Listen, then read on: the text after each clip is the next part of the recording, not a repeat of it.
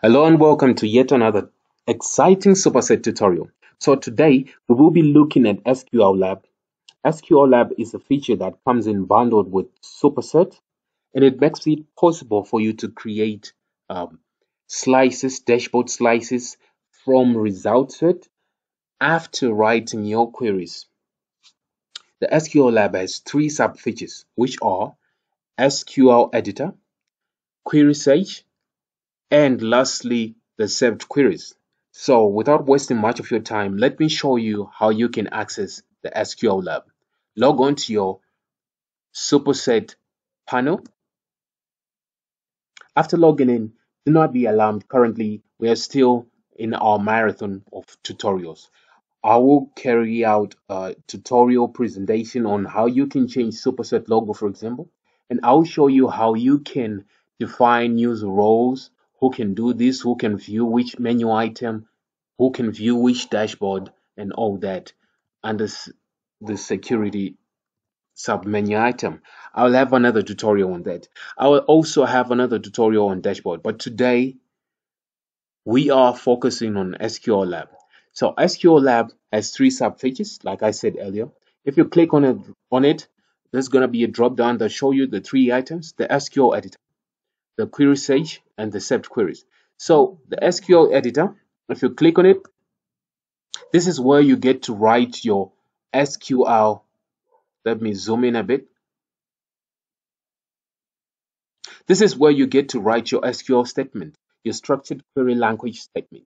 So assuming you have not worked with SQL before, I would advise you to look at how you can write SQL statements.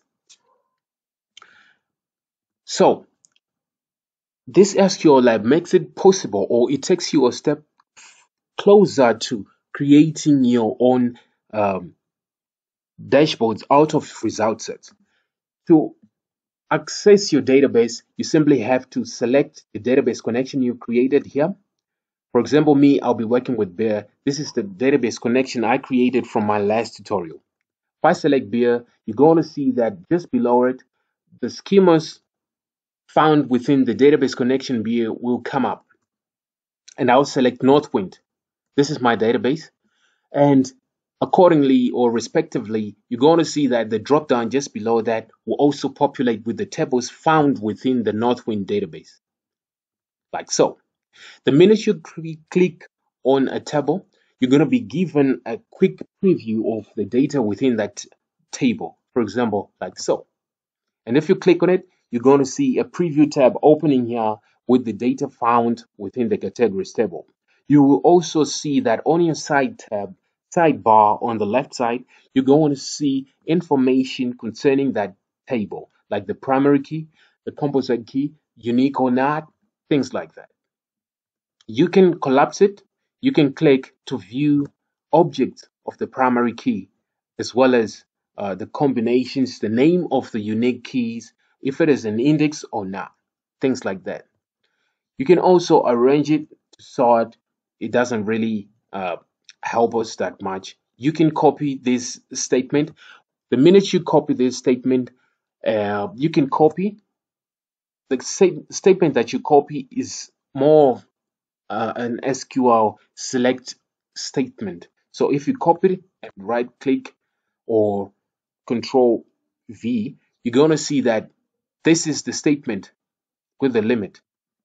So clicking on it or this preview is the same as this statement. So you can find a quick select statement for that table by clicking on this icon. You can close it so that it stops displaying anything on the preview tab.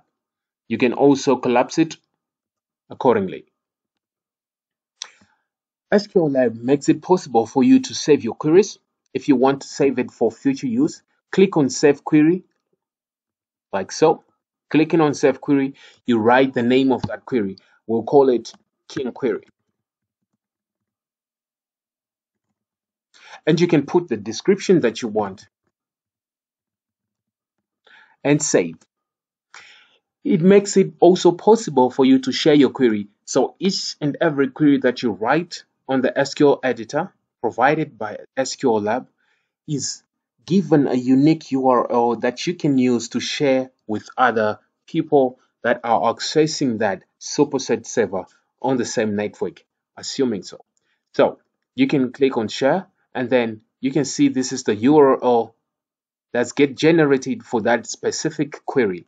You can copy it and email it to, for example, BI analyst in Office B or wherever the person might be. The minute they enter it onto their browser and pressing enter will direct them straight to the same query opened in a tab that is specifically meant for their view, right? You also need to take note that such a functionality can be affected by your user privilege definitions. Who can view what? Who can do what? So sometimes it might not always work. If you are to copy and share a query with someone who cannot view the SQL Lab, but most of the times SQL Lab will be free for viewing for most of the people.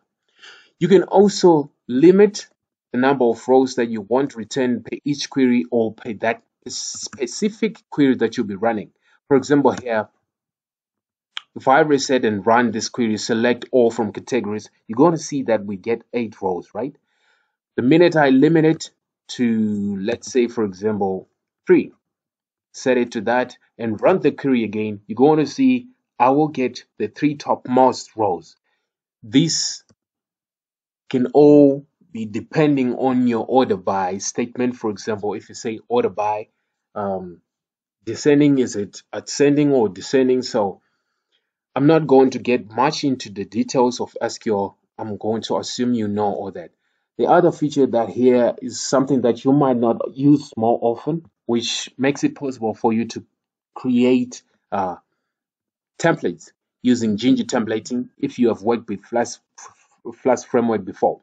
But I'll show you this tutorial. For now, let's just focus on the SQL Lab, the SQL Editor, saved queries, and the query stage. So if you were to run, let me reset this. If you were to run this query, it returns the data like so. This is our result grid if you've worked with the likes of MySQL Workbench. You can copy the result query.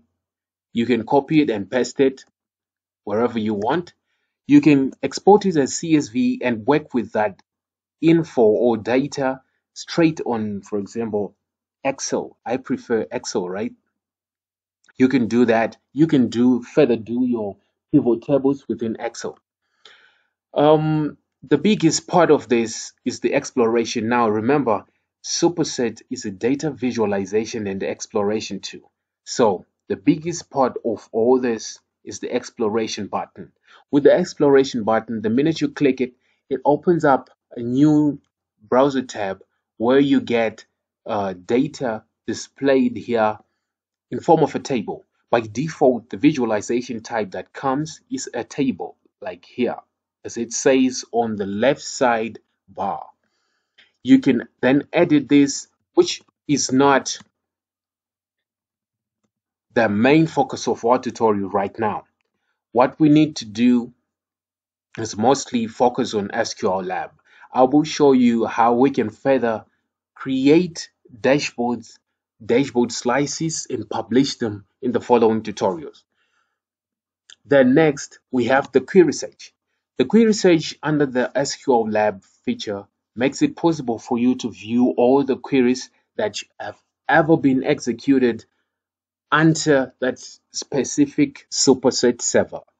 So you can filter who has executed which query and when. I need to see these queries. For example, you want to just cross-check. Someone's been running queries that makes the whole server freeze, for example, if you're doing a witch hunt, or if you're just looking for a query that you've forgotten but have once executed previously and you want to edit it, you can use the query search feature. The minute you go to query search, you can further filter. Say, for example, I want to focus on just the classic DB connection.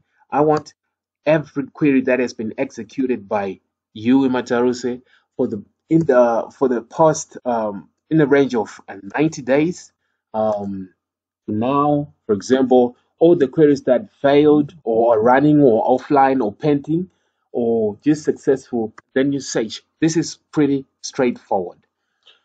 You can view, for example, this is what you can see.